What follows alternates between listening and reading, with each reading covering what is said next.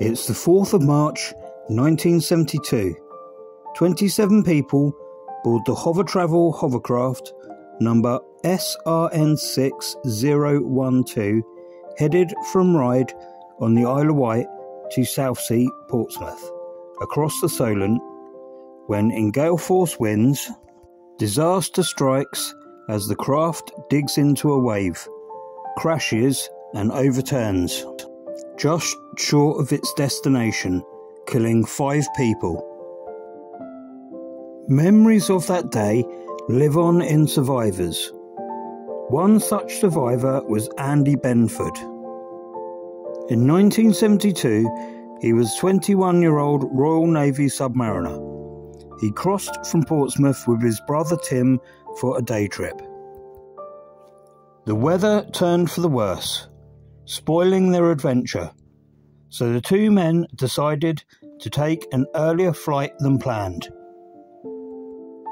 The journey would only normally take around 10 minutes, but as the weather deteriorated, the crossing slowed, battling against 50-knot winds. Just before the harbour entrance, the brothers noticed the large waves ahead. The craft capsized as it hit.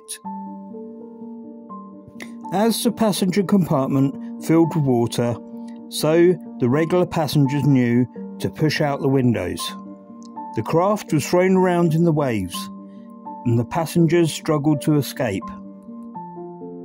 On shore, John Andrews of the Coast Guard at Southsea witnessed the disaster and raised the alarm. He stated that the next thing, she had flipped right up and then rolled right over.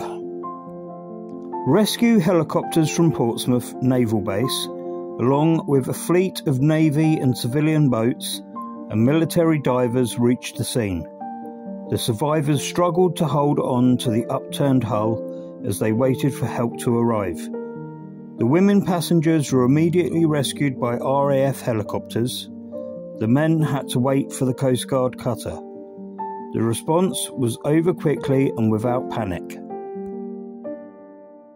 The survivors didn't realise there had been fatalities until reading the newspapers the next day.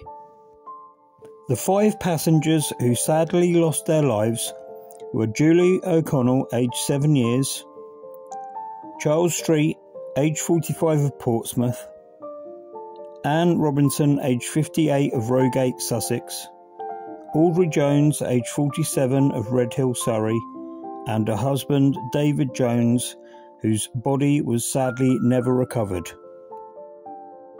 Graham Alland, one of the first responders from the ambulance service, recalled the pouring rain on arrival to the disaster scene.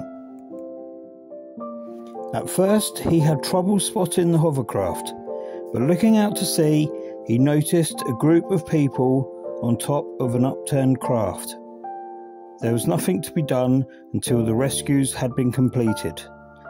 He treated the pilot, who had suffered a gash to his forehead and was in shock.